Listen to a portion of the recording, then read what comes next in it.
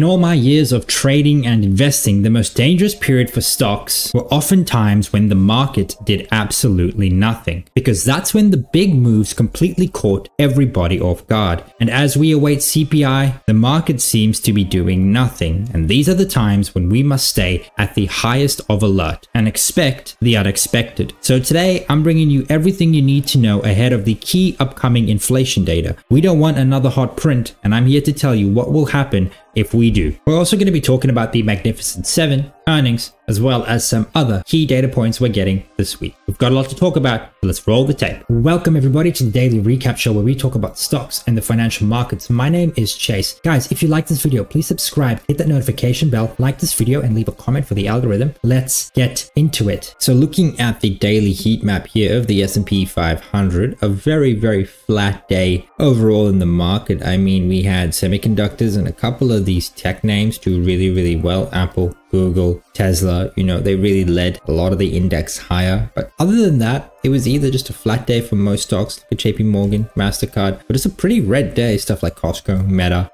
across the board. And to be honest with you, I don't think there was much to take from today's trade other than the fact that the market is probably just waiting for the CPI print later this week. I mean, we have a look at some of the sectors. Sure, we had tech up a lot that had to do with, Apple and just semiconductors, but a very weak day across the board. I mean, the SPY was pretty much flat for the day. Software beat the SPY, real estate and XME, the metals mining ETF. Other than that, every other sector lost, from utilities, semiconductors, XLB against the S&P 500. And the worst performing sector here was GDX, as well as home construction. And then industrials and financials, they each lost 0.42%. But I wouldn't take too much away from today's trade. There wasn't any real leader. There wasn't anything to base your trade off on. I think we're really going to see leadership take form later on in the week once we get the CPI news. Maybe once we get PPI and some of those retail sales figures, then we're really going to see what's going to happen in the market. Let's hop on the charts because there were a couple of interesting things nonetheless. This right here is the S&P 500. You can see we had a pretty flat day, a pretty red day. We actually did gap up here in the morning. So futures were a bit upbeat before the market. We did gap up, and then we pared a lot of those losses. But we can actually see that while the S&P 500 was flat, the Nasdaq was actually up a lot. And again, that had to do with the market cap weight series of it. Apple, semiconductors, and their weight in the Nasdaq 100. If you don't know, about 30% of the Nasdaq 100 is actually semiconductor companies. So that's why when semiconductors are upbeat, when Apple's upbeat, or Microsoft, you normally see the Nasdaq outperform the broader market. But if you actually want to look at a real proxy for the stock market, you want to look at the Dow Jones, and that was down 0.21%, right? And then the RSP was pretty much flat, but a bit upbeat here in the after hours. Very interesting. Mid caps were flat. The SP 600 was up. IWM was up. And then again, the SPY was flat right there. And then growth nor value outperformed each other. They were pretty much the same on the day. So yeah, a little bit upbeat here in the after hours on futures, but inconsequential. I think, what really is gonna move this market is once we get those CPI figures. If they're going to be hot, if they're going to be cool, we're going to see the market move in various ways. Not much really happened with rates as well. It was a very muted day across the board, down 0.27%. So I guess you could say rates, interest rates did fall. That could help the market. But if you actually have a look right here, there's quite a bit of a wick. So they did actually fall quite a lot, and then buyers stepped in. So, but nonetheless, flat for the day, pretty much. Bonds, not a lot happened here with bonds. TLT did gain ever so slightly, and there are a bit upbeat here in the after hours. And then Bitcoin, let's have a look at Bitcoin. Yeah, so it looks like Bitcoin is moving up to this trend line right here. Very interesting trade. We'll see if this acts as resistance or if it could move above user support and then continue the trend higher. But Bitcoin does look technically weak when you look at this chart from a lower low to a lower high perspective base only. We then have a look at gold. Gold actually did fall on the day. Very interesting. When if you actually have a look at stuff like GDX, right? They had quite the volatile day of trade today. They came all the way down from the bottom and then rallied quite significantly. If we look at this at a percentage term basis, right, that's 1.2% all the way there. So that's a very strong rally off the lows, despite the fact that if we do look at gold on the daily chart, it was pretty much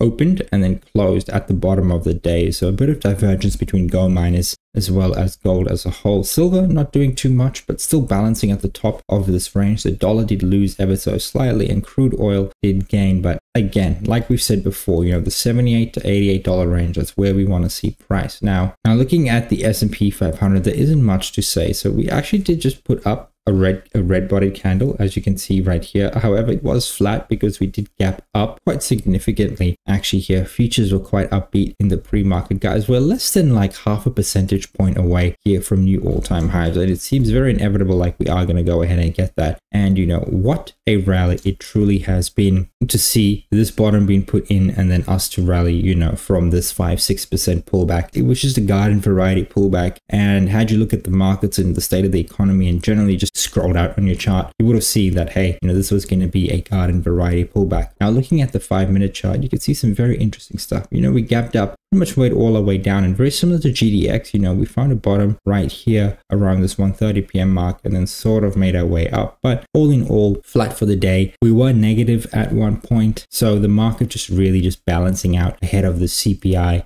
just trying to, you know, discover price ahead of the CPI. But that's really when the market's going to move. I think it might move with PPI as well, but I wouldn't take much on today's trade. You should already be positioned, you know, somewhere within this rally, and in the bigger context of it all, you should be positioned somewhere in here in the S&P 500. So all we're doing right now is biding time, waiting for CPI, and then once we get that news, we'll make our way from there. Now earnings is coming to a close, so volatility will be muted on that front. But if we actually just pull up the gamma chart right here, we can actually see that 51.65 is the gamma flip zone, and I would say that until we actually get below this right here, that's when you really just want to buy, dip, sell, rip. Some very interesting things as well. Guys, we saw here the 5,300 level is now actually getting built up significantly more than the 5,200 level. And I think that's what it's going to take with this market right here. I think what's going to need to happen with the S&P 500 is that for it to actually move, you know, back above all-time highs, or to stay there, gamma flip zone is going to need to move up to 5,300, and we are starting to see a lot of price action happen right there. This is OPEX week. There's going to be a lot of volume, a lot of volatility. We can definitely see this 5,300 strike move up before Friday. If it does, that would be the sign to go bullish. Otherwise, we're going to have to wait for all of this to roll off and see where it ends up. All in all, I would look to the 51.65 area as the first level of support,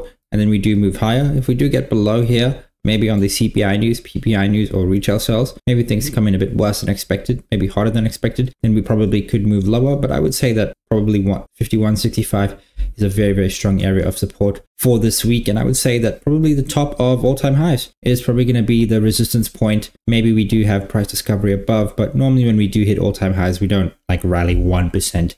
From there, we normally just discover price a little bit higher, pull back, do the same. That's normally what happens at all-time highs. So 51.65 and then like what, 52.80. That's probably going to be a range for the week. Below what 51.65, I'll give you guys an update. So go ahead, subscribe so you don't miss that if we do get quite a bit of volatility this week and do move lower. And if everything comes in line, I think what we're going to do is probably just trend sideways for the rest of May. We've had quite the rally already here in May, you know, 6% here for the month. A bit of digestion is completely normal. Okay, guys, looking at the weekend sentiment poll right here. Next week for the S&P 500, are you bullish, bearish, or neutral? And last week we had a lot of bullish votes, and we did have a bullish week. So it really was one where if you faded the poll, you didn't do very well. This week we actually got more of a balanced vote here. Still leaning more bullish. 46% of you guys are bullish, and that is very, very bullish. However, if you look here, you can see 36% of votes are bearish, and then 18% of you guys are neutral. We have 748 votes. So thank you to each and every single one of you who voted. And this is, I would say, not statistically significant. You need a huge number of these data points, but in terms of the people that go ahead and vote, you can definitely say that the sentiment here is skewed towards the bulls. And this bullish sentiment is not unfounded. This right here is some Nasdaq statistics that is in favor of the bulls, and it's pretty much the Nasdaq performance from May 11th to the 31st, when April 30th to May 11th is up at least 2%. So we've seen a massive pullback here in the S&P 500. We've had a bounce. That bounce has been bigger than 2% during this time period. And in the last 50 years, this is the returns we can expect when we've had this price action prior. And you can actually see here that this is the setup and this is the reaction. So for the period stated right here, April 30th to May 11th, the Nasdaq was up 3.18%. In similar periods when that has occurred, we've actually seen the Nasdaq return 2.82% in the following 20 days. That would be about 12 to 15 trading days. And we could see the average return 2.82%, 13 wins, 0 losses. Very, very positive stats right here. So we are moving into a bullish period. Sentiment is bullish and the stats are on the side of the bulls, especially here for the Nasdaq. And by the way, this isn't the Nasdaq 100. This is the Nasdaq composite. So we can actually expect more bullish price action. And if we do get, again, minor pullbacks, you do want to be buyers of those dips because it's very likely we are going higher. Stats are on the side of the bulls. So very, very bullish stats nonetheless. Now guys, looking at the earnings scorecard, virtually nothing has changed. We're still sitting at 7.8% earnings growth on an absolute basis in the S&P 500. Excluding the Karuna Therapeutics acquisition here by BMY, 10.9% earnings growth, and excluding energy, 10.9% earnings growth. And that's what we were at the start of earnings season, and it's very, very good. Now guys, what we're also seeing right here is that earnings are being revised positively, especially in the last 3 months. This right here is January 24, and particularly here in this April-May period, we've seen huge upward revisions, and this has to do with guidance figures companies have given us in this earnings season. You can see this is the net revision momentum, and this is really, really positive. I put a post up on Twitter, and this is really how you should look at the market, right? Are earnings growing? Yes. Are they expected to grow? Yes. Then buy the dip and watch the rip. That's really all this market cares about, right? If the macro is good, fundamental is good, the technical will be set up good. And that's what we're seeing right now. That's why markets, at least this past week, are rallying in aggregate. Now, diving into the earnings of the Russell 2000, guys, very interesting earnings right here. So this is the blended earnings growth rate. Positive earnings growth so far here for the Russell, up 0.07%. The best sectors are healthcare, real estate, industrials, and utilities. And then on the revenue front right here, we're sitting at -1%, with the only positive sectors being comm services, financials, industrials, and healthcare. So all in all, not doing too good on the revenue side, but pretty good on the earnings side, because we were expecting about a 3% decline here in the Russell. So to actually see this is absolutely fantastic. And if we are to dive deeper, we got some commentary here from LSEG. They say the 2024, this is for the Russell 2000, the Q1 2024 year-over-year blended earnings growth estimate is 0.7%. I just showed you that. If the energy sector is excluded, the growth rate for the index is 14.8%. Double-digit growth here for the Russell 2000, excluding the energy sector. 1,287 companies in the Russell have reported. 60.8% have reported above analyst expectation. The revenue growth rate is 1%. I showed you that earlier. If the energy sector is excluded, the growth rate for the index is -0.4%. So this right here is absolutely fantastic. And as long as the Russell can sort of include the energy sector and see growth over the next couple of quarters, we're definitely going to see an inflection and new all-time highs here in the Russell. At the end of the day, the only thing that matters is what earnings are doing now and what earnings are going to do in the future. And that's why I don't think earnings season should be called earnings season. It should be called earnings and guidance season, because that's really what it is. Now let's look at the rest of the world. This is Europe and Asia Pacific. So what this data right here tells us is what the gross estimates were expected for 2024 and where they are right now. And pretty much we were looking at negative earnings growth here for Europe. We're actually looking at positive earnings growth here for Europe. And Asia Pacific, it was 1% growth, and this is absolutely crazy. And I think a large part of this has to do with the China recovery. China's 2024 earnings growth is looking at 26%, and the 2025 growth is something like 17 or 18%. So huge uptick here in Asia Pacific. And this just goes to show why equities are rallying. The same is true for the US, guys. You can actually see this is the reason why equities are rallying, because we had massive upward revisions from 2023 into 2024 for earnings this year. When earnings are coming in strong and earnings are expected to come in strong, equities will rally. Now, looking at buyback authorizations, often a proxy for what the market's going to do. Through the 3rd of May, we've actually seen $550 billion worth of buyback announcements. And is that not crazy that Apple accounts for $110 billion of that? Absolutely insane. And so we are, $550 billion, and we are trailing 2023, 2022 into May. You do have to understand that this is still historically above what is the normal average here for buybacks. And this is going to be very, very supportive of the equity markets, especially when you look at the RSP. A lot of these companies are buying back their stocks at very, very reasonable valuations, 17 times, 16 times. So really going to boost the overall market and earnings per share for next year and years ahead. Now, looking at the Magnificent Seven, this is very, very interesting. This is net income and share repurchases. So this is the annual buybacks. As you can see right here, annual buybacks are actually expected to somewhat remain flat and decrease. I think a lot of this has to do with stuff like Meta, as well as Tesla. their buybacks aren't quite as strong as what they were, during this 2022, 2023 period. In fact, Tesla had no buybacks, but we are also seeing consensus net income and net income overall increase. And as long as net income as a whole is increasing, we should see this buyback figure pick up here into the future. So this is not a worry, but what this is also telling us is that a lot of the buyback authorizations we saw on the last slide is coming from the broader market, and it's not just the massive Mag 7 names, and that's a really healthy environment. Now guys, let's talk about CPI, because we get CPI PPI data next week, and across developed markets and emerging markets, the disinflation narrative is well and in full effect. You can actually see that excluding the US, the winds of disinflation remain in full force. Median CPI year over year based on 45 countries as of today, and we're sitting just under 3%. And I do think this is probably going to continue to go lower to this 2% range right here. And, this just means that central banks are very much on the verge of cutting. Some countries in Europe are already cutting, and that's a really, really good thing. And we get the CPI data for the US next week, a very big data point that we have to pay attention to. So I just thought I'd give you a quick rundown of where everything sits on a month-over-month basis as well as a year-over-year basis. Now, we do have CPI, but we're going to go through CPI as well as PCE, where we stand and what's happening. So on a year-over-year basis, CPI right now, as of May 2024, is at 3.56% year-over-year. Core CPI, 3.59. PCE sits at 2.74. By the way, PCE is the Fed's preferred gauge of inflation. And then core PCE sits at 2.68%. On a month-over-month basis, last month in May, CPI was 0.14, core CPI was 0.3, PCE was 0.14, core PCE was 0.23%. Now, we are expecting CPI to come in at 3.4% year over year, and then 3.6% on the core version. So this is the headline, this is the core, and then on the month over month, we're expecting 0.4% on the headline number, and then 0.3% here for the core number. The only difference with the BOFA estimates is that the headline number they're expecting to come in at 0.3, so a little bit cooler. It's very, very interesting. We actually get PPI here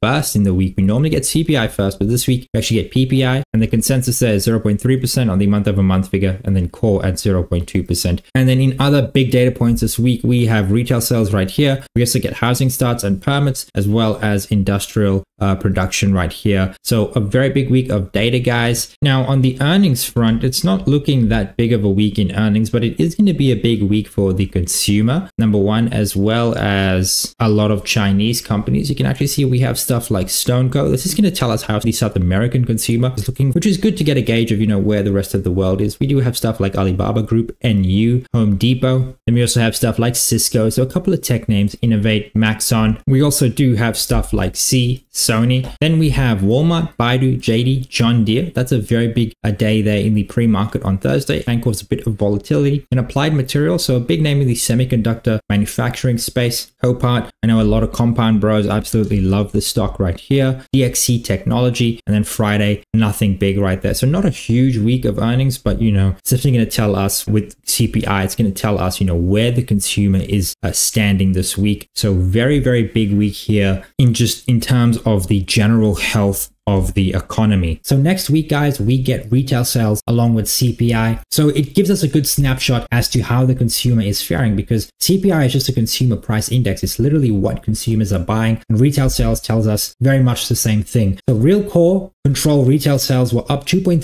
annualized from December 23 to March 2024. The 3-month growth rate is likely to pick up in April. So we're seeing a lot of talk about the consumer is tapped out. I don't think that is the case. According to this BOFA data right here, we should actually see retail sales increase. Now, what implications is that going to have on CPI? It's yet to be seen, because a big component of CPI is energy and shelter. And we have seen energy prices come down in a very significant way. We do know rate cuts are on the way for shelter, as well as just the lags in the OER, owner's equivalent rent. So we could definitely see retail sales tick up and inflation still come down, and that would be insanely bullish for the market in aggregate. Now, looking at monthly card spending per household by major category, we saw huge upticks here in retail card spending. And again, when people say tapped consumer, I'm like, what tapped consumer? Look at gas up 3.1% in April, but let's be real, that probably had to do with oil prices and how much they rallied in the month of April against the stocks coming down. We look at furniture, increase, home improvement. Guys, I spent a ton of money on furniture and home improvement, plus flowers for my wife, unreal. Also clothing up 1.7%, grocery 0.8%, General merchandise, department stores, restaurants, lodging. Guys, these are all very, very green. In fact, the only negative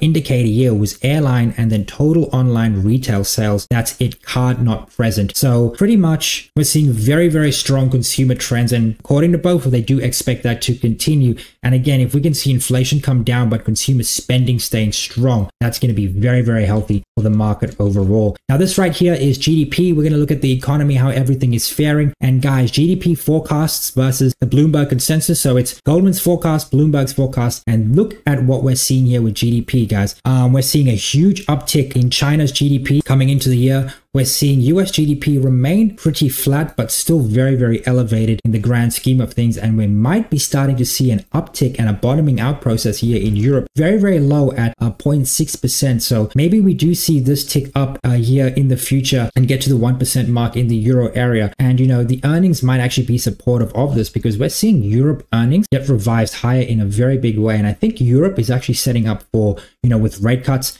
earnings revisions higher, growth coming back into the market, we could definitely see equities soar, especially at the valuation. I think Europe trades at like 12 times, 13 times, very low valuations. If you're looking for value and potentially growth that's not priced in to the market, look at the Euro area. And then globally, it's looking like GDP is going to come in at the 2.5, 2.7% range, at least as the Goldman Sachs expect. Now guys, looking at some seasonal charts, this is the S&P 500 election year seasonal pattern. The green line represents a big election year, similar to the one we've had here in 2004, the red line, and this is the average year. Now this chart is a couple of weeks old. We've actually rallied from this low to about right here. This is what the chart actually looks like, this red line I mean. You can actually see that we are tracking well within a big election year seasonality during an election year. Now what does this mean? Probably means that we're probably going to trend sideways for the next couple of weeks, probably up until the end of May into the start of June. You can actually see here that based on this green line, we normally form a bottom sort of around here towards the start of June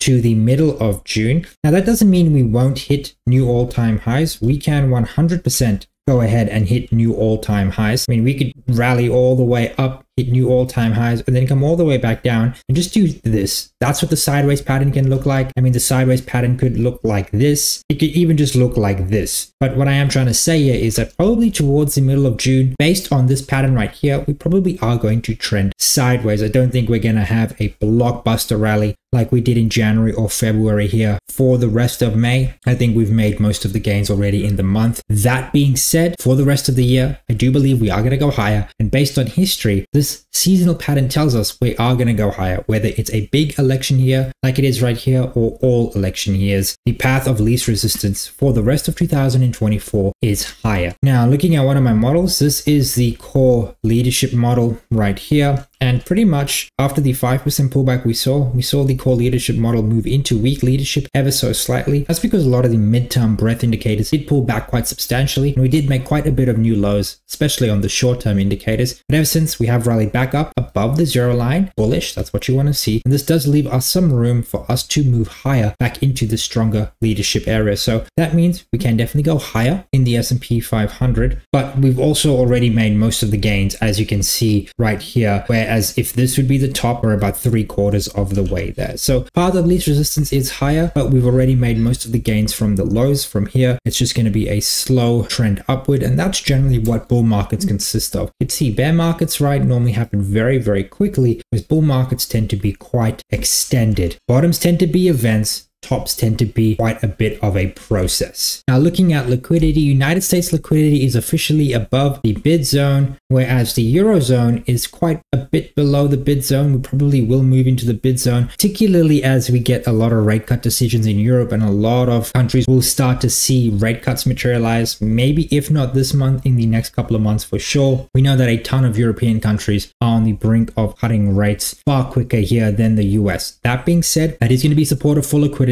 And liquidity has been on the up and up as markets have rallied, and I do expect this to continue. I do expect liquidity to continue to move higher, and in fact we are actually moving into a lot easier liquidity conditions than we have for most of this year. Do take it with consideration that we also are in OPEX here in the United States. This is options expiry week. Often that does coincide with a ton of liquidity coming into the market. If you've made it up until here, thank you so much for watching. If you like this video, please subscribe, hit that notification bell, guys. That really actually helps helps me out. Leave a like and a comment on the video. Cheers.